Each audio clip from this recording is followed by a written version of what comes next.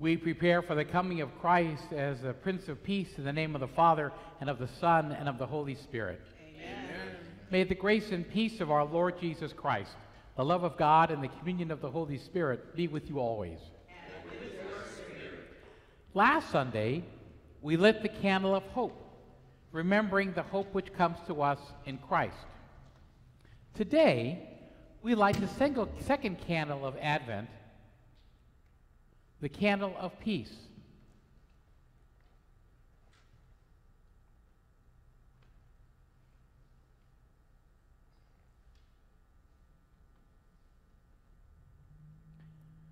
God has a dream for the world, and we dream it too.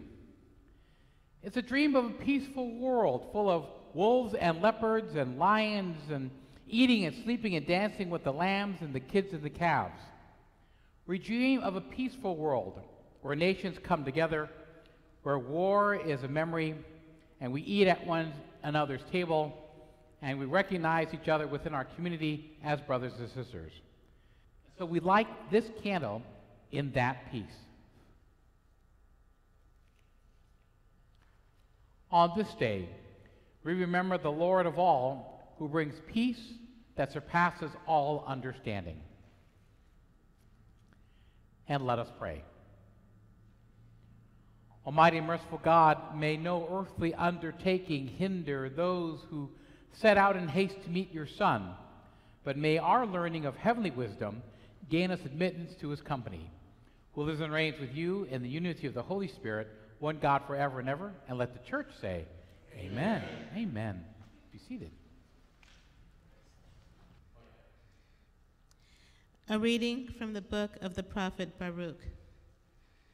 Jerusalem, take off your robe of mourning and misery. Put on the splendor of glory from God forever.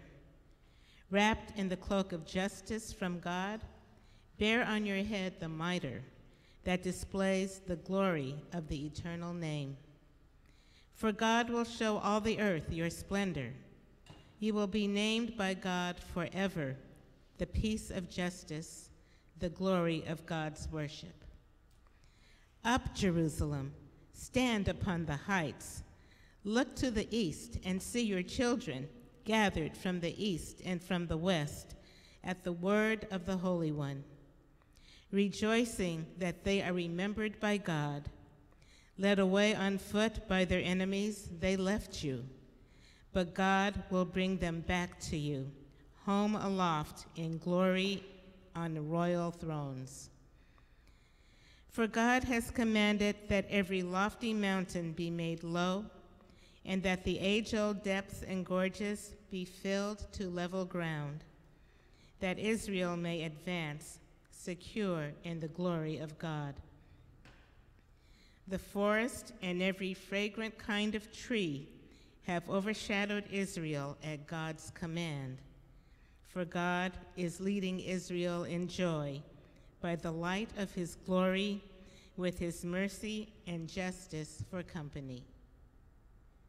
The word of the Lord. Thanks be to God.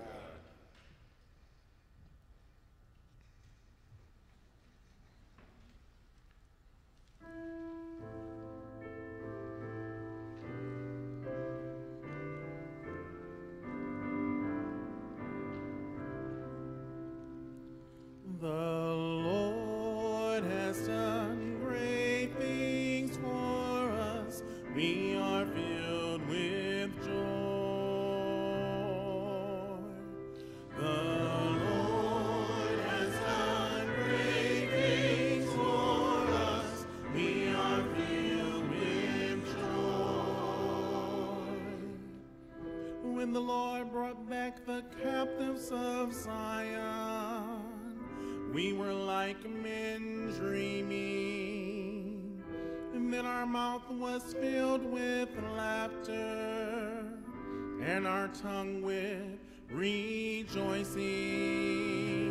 The Lord has done great things for us. We are filled with joy. Then they said among the nations, the Lord has done great things for them. The Lord has done great things for us. We are glad indeed. The Lord has done great things for us. We are filled with joy. Restore our fortunes, O Lord, like the torrents in the southern desert. Those who sow in tears shall reap rejoicing. The Lord has done great things for us. We are filled with joy. Although they go forth weeping, carrying the seed to be sown, they shall come back rejoicing, carrying their sheaves. The Lord has done great things for us. We are filled with joy. The Lord has done great things for us. We are filled with joy.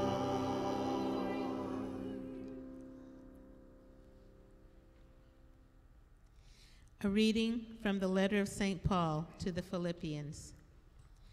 Brothers and sisters, I pray always with joy in my every prayer for all of you, because of your partnership for the gospel from the first day until now. I am confident of this, that the one who began a good work in you will continue to complete it until the day of Christ Jesus. God is my witness, how I long for all of you with the affection of Christ Jesus. And this is my prayer, that your love may increase ever more and more in knowledge and every kind of perception, to discern what is of value, so that you may be pure and blameless for the day of Christ, filled with the fruit of righteousness that comes through Jesus Christ, for the glory and praise of God. The word of the Lord. Thanks be to God.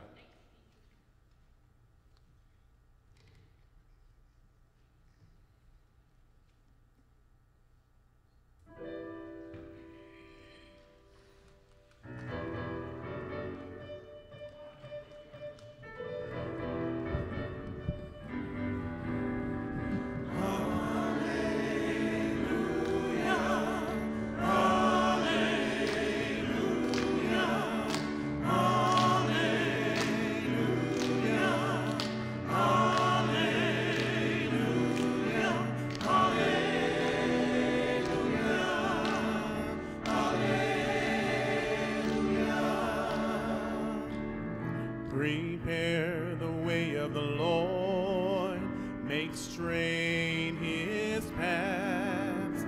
All flesh shall see the salvation of God. Alleluia, Alleluia.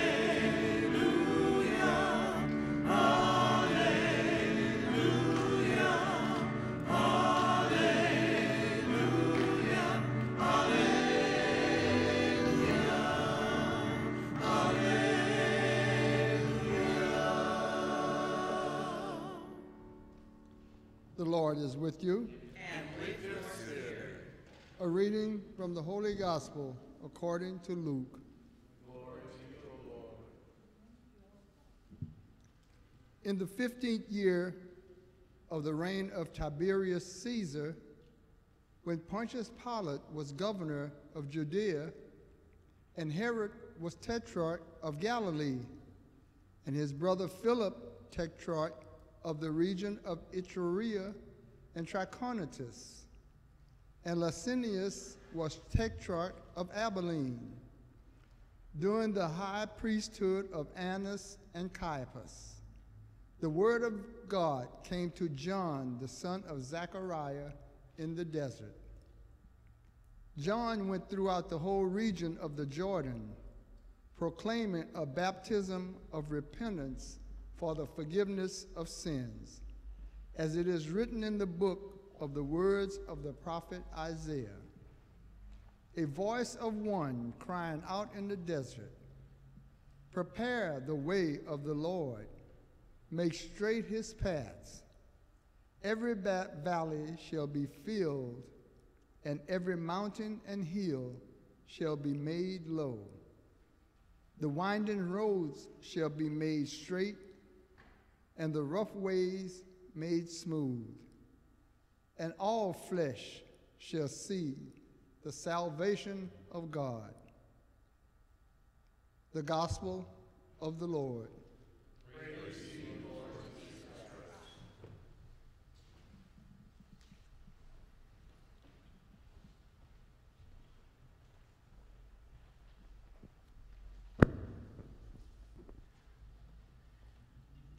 So I did last week, before I invite Julie, who's going to reflect on our scripture passages this week, again a reminder about the nature of the Advent season. That we discussed, of course, the beginning of the new liturgical year, and that new year is characterized by the utilization of Luke's Gospel as part of what is called Cycle C set of readings. Luke is often referred to as also as the author of the Acts of the Apostles, so often that's a correlation that's made. Again, this recognition of a number of different ways that distinguish this season of Advent, one from Lent. Advent is often seen as an anticipatory season, whereas Lent is often referred to as a penitential season.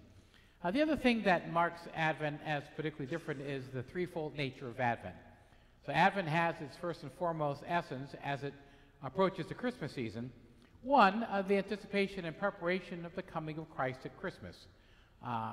Two, the sense of the second coming of Christ, which is something that the Christian community anticipated, and rather they anticipated in their lifetime that they would experience the second coming of Christ. So that second element of Advent is just an awareness that the end times will come, and that to anticipate and prepare for that. The third nature of what Advent invites us to do is to always remind ourselves that we have a limited time on this earth, and we too have to always be aware and vigilant upon the times in which Christ will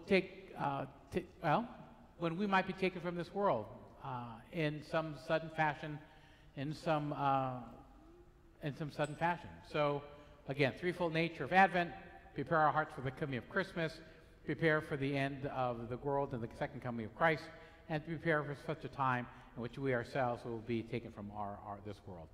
On that happy note, I'm going to invite Julie Hadnot to come forward and share with us her wonderful reflection on these readings and the season. Amen. Good day, St. Benedict family, and welcome to the celebration of the second Sunday of Advent. During the Advent season, we are invited to be joyful, to joyfully prepare ourselves for two things. One, the celebration of the anniversary of the first coming of our Lord Jesus the Christ. And two, the expectation of the second coming of our Lord Jesus the Christ. Amen. And I'm sure I am not the only one wishing the second coming would hurry up and Amen. come. Oh, yeah. The world is so full of hurt people, hurting people, that I keep saying, Lord, I know there have always been hard times, trials, and tribulations, but come now, Lord. Can't we hurry up and see Jesus' return sooner rather than later? Amen. Yes. I, like Sister Fannie Lou Hamer, am sick and tired of being sick and tired. Amen. So I come to you on this second Sunday of Advent with a word to encourage myself, and I pray some of you. If we need a reason to possess joy, have hope, and not give up, even when the world around us seems to be falling apart, we need look no further than today's scripture readings for our nourishment and encouragement. The first reading, Baruch chapter 5. Jerusalem could very well have said Diocese of Oakland, people of Alameda, citizens of California. Take off your robe of mourning and misery. Put on the splendor of glory from God forever. For God will show you the earth your splendor. You will be named by God forever, the peace of justice, the glory of God's worship. For God has commanded that every lofty mountain be made low, and that the age-old depths and gorges be filled to level ground, that Israel, our people, may advance secure in the glory of God. Brothers and sisters, we can stand on God's word, and we can show the world the splendor of his creation. We can advance in glory because we serve the Most High God. Right. No amount of stress, worry, and despair can stop the work that our Heavenly Father is doing in and through each and every one of us. What does St. Paul tell us in the second reading taken from his letter to the Philippians? He says, I am confident of this, that the one who began a good work in you will continue to complete it until the day of Christ Jesus. The responsorial psalm, which is Psalm 126, reminds us that the Lord has done great things for us. He has brought us a mighty long way. Therefore, we can be filled with joy, even in the midst of our tears and fears. We will be filled with laughter, and our tongues can rejoice, because ultimately, God will restore our joy, even if for a little while we just can't seem to feel it. As I hear the words in today's gospel reading, a voice of one crying out in the desert, prepare the way of the Lord, make straight his paths. I am reminded that one person really can make a difference in the world. One voice crying out in the wilderness to God, asking for strength, asking for courage, and the humility to do the work he has called them to do. to move forward in faith, to keep proclaiming the name of Christ Jesus in the face of every obstacle, every challenge, every rebuke, every failure, every missed opportunity. Yes, to keep living our lives as the Christians God has called each and every one of us to be. You see, church family, each one of us has a job to do. And that job is to own our faith, to live our faith, and to share our faith. We are responsible for it. It is not up to someone else to do the job and the work God has created us to do. John the Baptist knew what his job was, and he did it. He was not trying to do his father's job. He was not trying to do his mother's job. He was not trying to do Jesus' job. He did his job. Wow. One voice crying out in the desert. The power of one.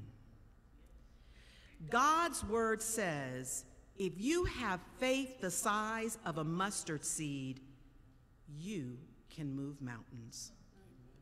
Mountains of self-doubt, fear, and anxiety. All because we have the power of one. God has the ability to use the power of one in each of us to start a movement, to restore hope, to shine a light of love. Think about this. One woman's decision to carry a child, one voice crying out into the darkness to prepare the way of the Lord, one disciple's choice to leave everything behind, follow a carpenter's son, and proclaim the good news, one man's sacrifice of dying on a cross changed the trajectory of our lives for all eternity, all through the power of one. So we can do this. We can carry the light of Christ into a world that is in desperate need of some joy, hope, and most of all, love. And yes, one person can make a whole lot of difference. One person can change the world for somebody. One act of kindness, compassion, understanding can begin to change all that we know and see. We must ask ourselves, brothers and sisters, if not me, then who? If not now, then when? Who will show Christ's compassion and love to a hurting world? If I, who espouse to be his disciple, won't do it, then who will? One smile can begin a friendship.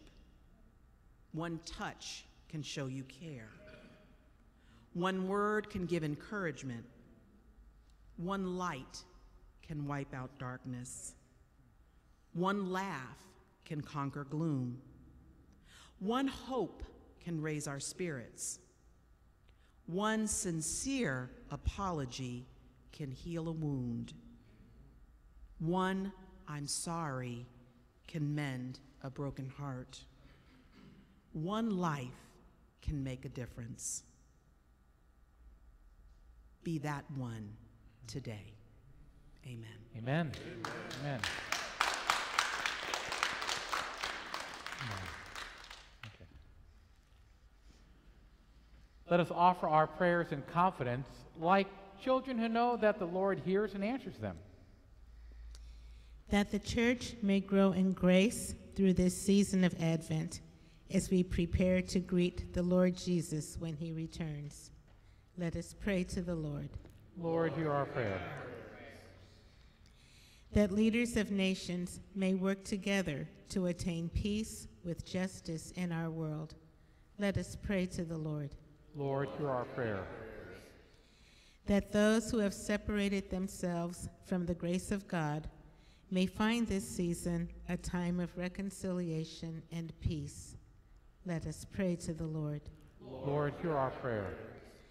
For our own parish community, especially those who are sick, troubled, or bereaved, that they will be strengthened by the knowledge of Christ's love. Let us pray to the Lord. Lord, hear our prayer. That those who have died may find the fulfillment of their hope and rejoice eternally in heaven. And for the intentions of this Mass, offered for the 64th birthday of Mele Percival, and for the 39th wedding anniversary of Salamone and Mele Percival, let us pray to the Lord. Lord, hear our prayer. For the cause of beatification and sainthood canonizations for Pierre Toussaint, Julia Greeley, Sister Henriette DeLille, Father Augustus Tolton, Sister Mary Lang, and Sister Thea Bowman, let us pray to the Lord. Lord, hear our prayers. Almighty and gracious God, you are our strength and our protection. Open our hearts to your grace and lead us to your kingdom. We make this prayer through Christ our Lord, and let the church say, Amen. Amen.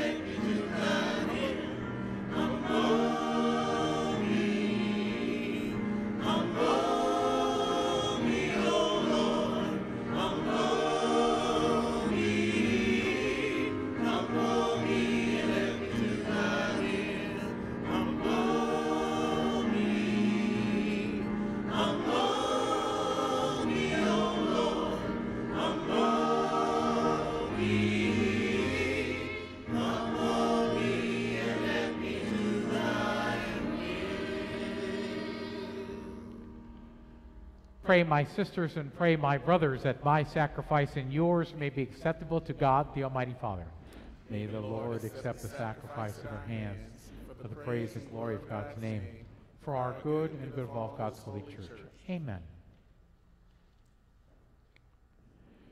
Be pleased, O Lord, with our humble prayers and offerings, and since we have no merit to plead our cause, come, we pray, to our rescue with the protection of your mercy. Through Christ our Lord. Amen. The Lord be with you. And with your spirit. Lift up your hearts. We lift them up to the Lord. And let us give thanks to the Lord our God. It is right and just. It is truly right and just. It's our duty and our salvation, always and everywhere to give you thanks, Lord, Holy Father, Almighty and eternal God, through Christ our Lord. For he assumed at his first coming the lowliness of human flesh, and so fulfilled the design you formed long ago, and opened for us the way to eternal salvation, that when he comes again in glory and majesty, and all is at last made manifest, we who watch for that day may inherit the great promise in which now we dare to hope. And so with the angels and archangels, with thrones and dominions, and with all the hosts of powers of heaven, we sing the hymn of your glory, as without end we acclaim.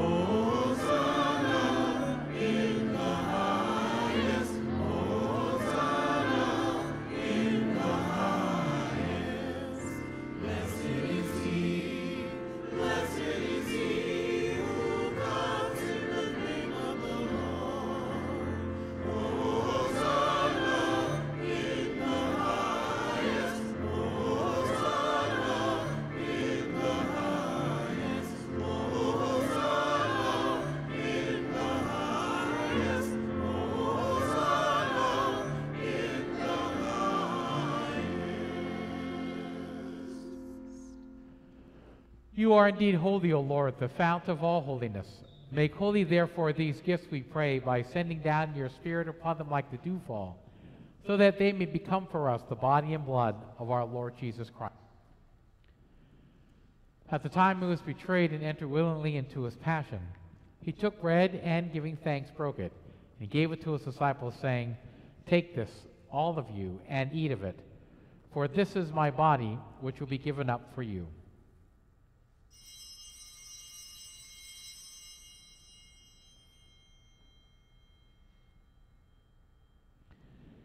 In a similar way, when supper was ended, he took the chalice, and once more giving thanks, he gave it to his disciples, saying, "Take this, all of you, and drink from it. For this is the chalice of my blood, the blood of the new and eternal covenant, which will be poured out for you and for many for the forgiveness of sins. Do this in memory of me."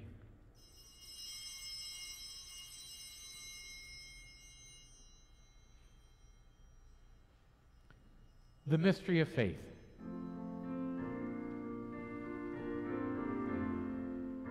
Save us, Savior of the world, for by your cross and resurrection, you have set us free. You have set us free. Therefore, as we celebrate the memorial of his death and resurrection, we offer you, Lord, the bread of life and the chalice of salvation, giving thanks that you've held us worthy to be in your presence and minister to you. Humbly we pray that, partaking of the body and blood of Christ, we may be gathered into one by the Holy Spirit. Remember, Lord, your church spread throughout the world, and bring her to the fullness of charity, together with Francis our Pope, Michael our Bishop, and all your people. Remember also our brothers and sisters who have fallen asleep in the hope of the resurrection, and all who have died in your mercy. Welcome them into the light of your face. Have mercy on us all, we pray, that with the Blessed Virgin Mary, Mother of God, with the blessed apostles, and with all the saints who please you throughout the ages, we may merit to be co-heirs to eternal life, and may praise and glorify you through your Son, Jesus Christ. Through him, and with him, and in him, O God Almighty Father, in the unity of the Holy Spirit, all glory and honor is yours forever and ever. Amen,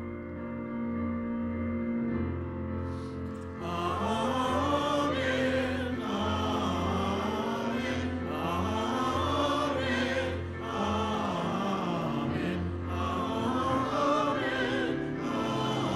amen, amen, amen,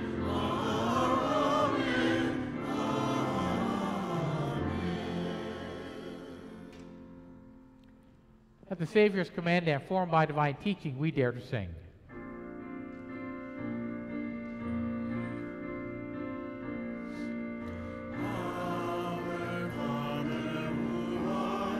in heaven, hallowed be thy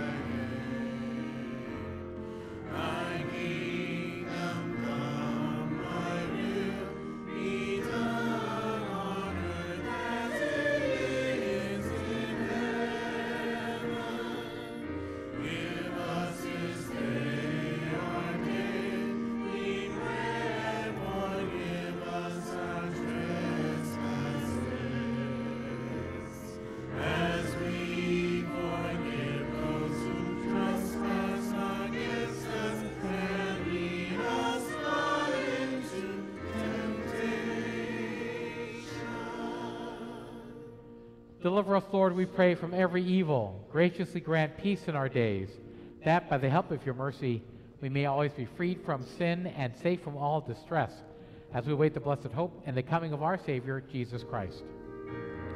For the kingdom, the power, the glory are yours, forever and ever. Amen. For the kingdom, the power, the glory are yours, forever and ever.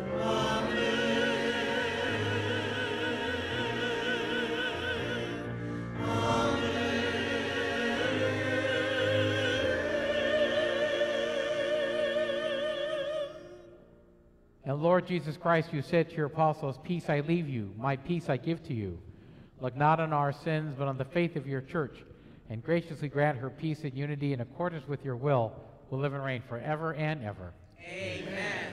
The peace of the Lord be with you always. And with your spirit. And let us share a sign of peace with each other. Peace.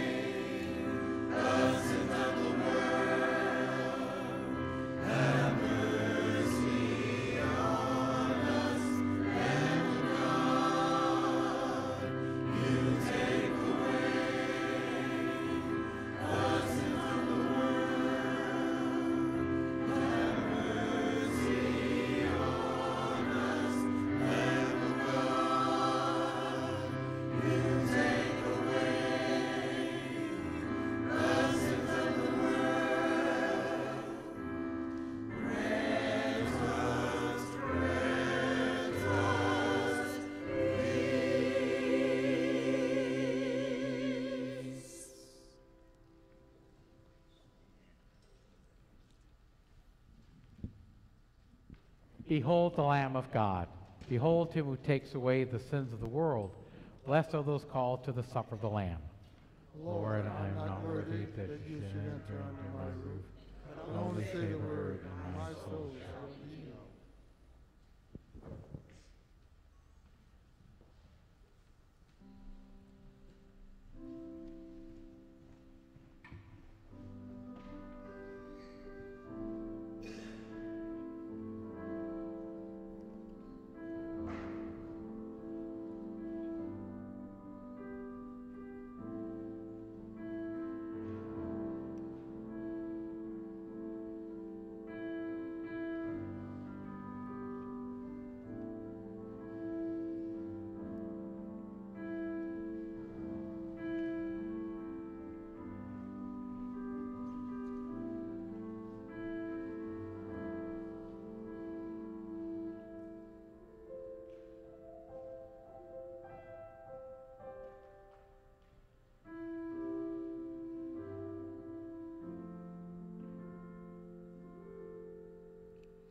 There's a voice that cries out in the silence, searching for a heart that will love him, and longing for a child that will give him their all, give it all.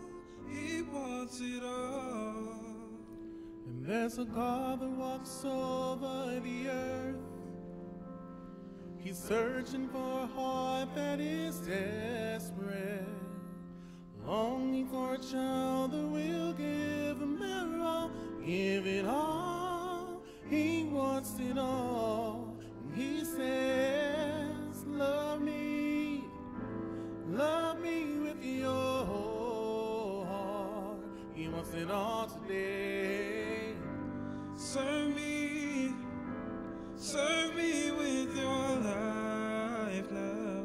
He wants it all today. Bow down, let go of your idols. He wants it all today. He wants it all today. He wants it all today. He wants it all. And there's a God that walks over the earth. He's searching for a heart that is desperate and longing for a child that will give him their all. Give it all. He wants it all. And he says, love me with your whole heart. He wants it all today. Serve me with your life now. He wants it all today. Bow down, let go of your idols. He wants it all today. He wants it all today. He wants it all today. He wants it all. All of you, more of you. He wants it all today. All of you, more of you. He wants it all today. All of you, more of you. He wants it all today, today. He wants it all today. He wants it all today. He wants it all. There's a voice that cries out in the silence. It's searching for a heart that will love him, and longing for a child that will give him their all. Give it all. He wants it all.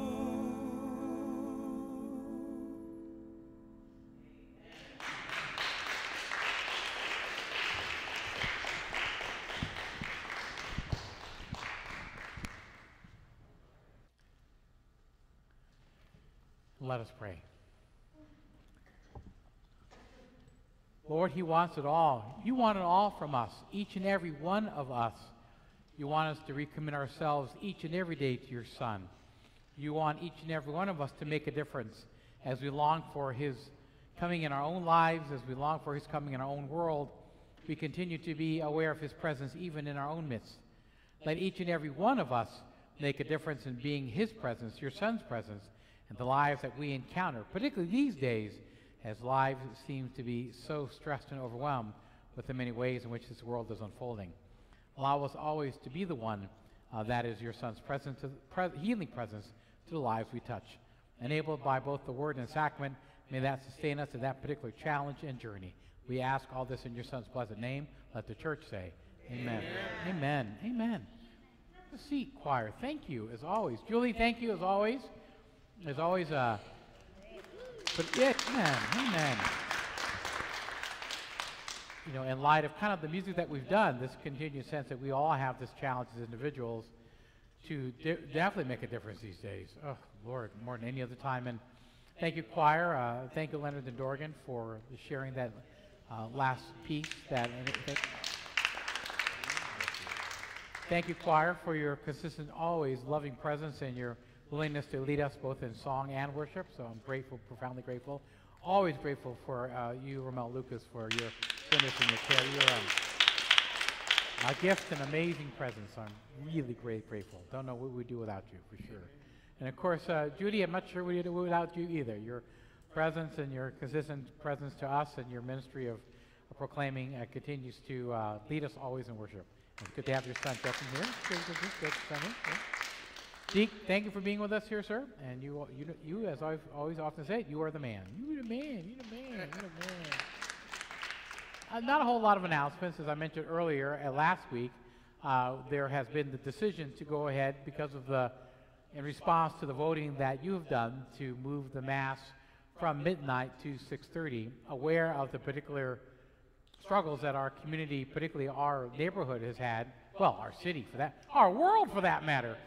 But my concern has always been for the safety of our parishioners, and so 6:30 will be the time of our Christmas Eve Vigil Mass, and we will not have a midnight Mass this year. Again, to all of you who completed the survey, those results will be tallied and presented to the committee that I sit on. We will look at that information, as well as the information regarding the financial status of all the parishes in the diocese, the present October counts, which will include the online records of all the parishes, as well as the physical attendance October counts for all the parishes in the diocese. And we'll look over that over the next 3 months to make some determinations as far as what recommendation we'll give to the bishop in parishes that we will combine or consolidate, or perhaps even some other options as well. I prayed, and I'm pretty sure we're okay at St. Benedict, but you know, I gotta fight off some of these folks. I don't know. Yeah. So anyway, continue to be generous to our parish, both in your time, talent, and treasure. As Julie said, every one of us make a difference, and the wonderful difference I hope that St. Benedict is making in your own life, insofar as drawing you ever closer to Christ, and the particular way in which we express our love and worship for Christ. One that is unmatched by most other churches in the Catholic Church, I should say, by the unique nature of who we are as a parish community and the African-American lens by which our faith is expressed, that might be a way in which you as an individual, you as one, might help to support the work and ministry here at St. Benedict. So again, we welcome your presence in this Advent journey as we draw ever closer to our Christmas season. We're going to ask for God's blessings upon you. For those of you who are celebrating birthdays, we'll ask for God's blessing as well as sing a nice round of happy birthday. So let me take care of that. Okie-dokie. God of all creation, we offer you grateful praise for the gift of life. Hear the prayers of your servants, who recalls the day of their births, and rejoices in your gift of life and love, family and friends. Bless them with your presence and surround them with your love, that they may enjoy many happy years, all of them pleasing to you. We ask this through Christ our Lord, and let the church say, Amen. Happy birthday to you. Happy birthday to you. Happy birthday to you. Happy birthday to you. Happy birthday in Jesus' name. Amen. We would also like to invite God's blessings upon those of you who are celebrating anniversaries, significant dates and times you commemorate during this season of the year that may be of importance to you. And let us pray. Lord, you allow us to give voice to and recognize specific dates that are meaningful for us as moments of commitment, whether it's commitment to you, commitment to another person, commitment to ourselves, commitment to a cause. Lord, may those dates and those commitments in that time be an opportunity for us to recognize vows made in love, made in promise, made in perpetuity. Bless all those who celebrate significant days and dates at this time, that you may bless them and the commitments they've made, and enable them always to honor them in your love and name. We ask this all in your blessed name. Let the church say, Amen. Just a real quick point. As you may have noticed, I take my mask on and off. That's a little different from what I've done before. I've been made aware that I should probably wear a mask whenever I'm around the elements, bread and wine, so as to lessen any risk of communication of COVID. So, and other times where ain't nobody around me but my dear deacon, but he got a mask on anyway, so it's all good. But so then I'll go ahead and utilize this format where there's no mask. Just to let people know, in case you're wondering. Please stand. The Lord be with you. And with your spirit. And may Almighty God bless you, the Father, the Son, and the Holy Spirit. Amen. Our celebration is ended. Go in the peace of Christ. Thanks be to God.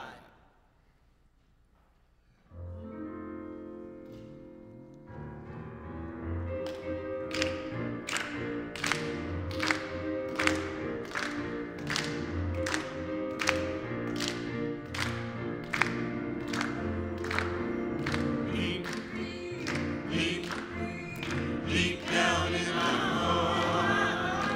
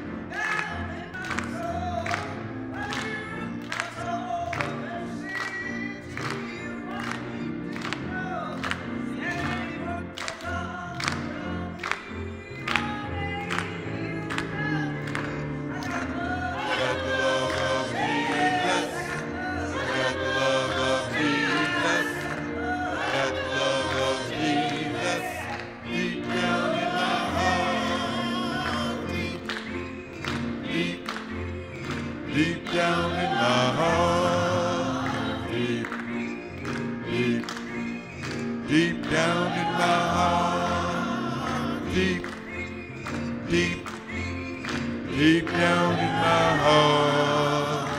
I got the love of Jesus. I got the love of Jesus. I got the love of Jesus. I got the love of Jesus. I got the love of Jesus. I got the love of Jesus. I got the love of Jesus.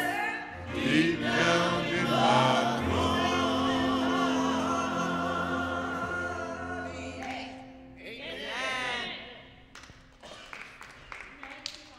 Thank y'all. Miss Yvonne.